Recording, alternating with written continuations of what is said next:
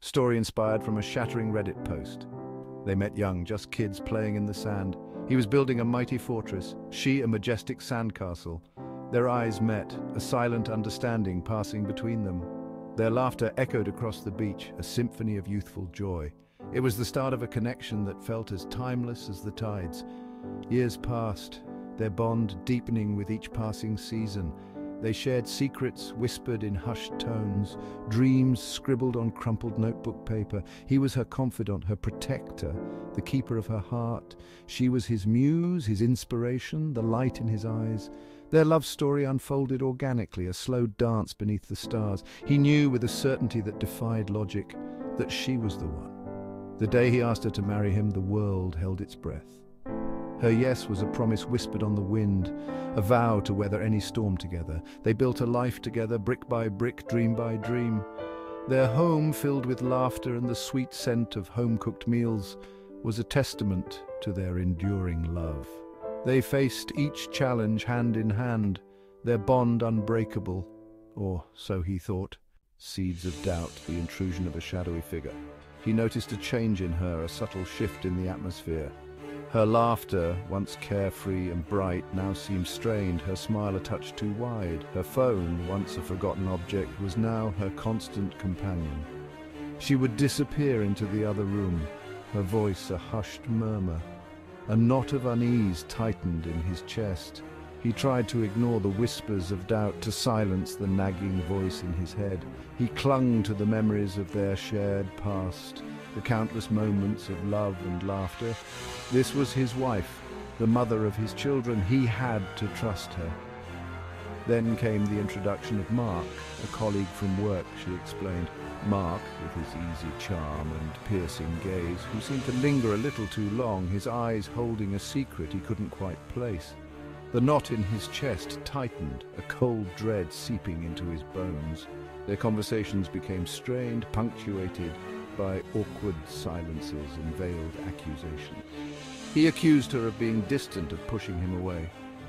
She countered with accusations of his unfounded jealousy, of suffocating her with his suspicions. He hated the doubt that gnawed at him, the way it poisoned their once unbreakable bond.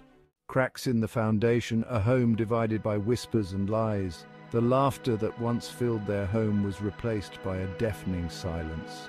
The walls, once adorned with pictures of their happiest moments, now seemed to press in on him, suffocating him with their unspoken accusations. He felt like a stranger in his own home, a ghost haunting the halls of their shattered dreams. Sleep became his only solace, a brief escape from the reality of his crumbling marriage.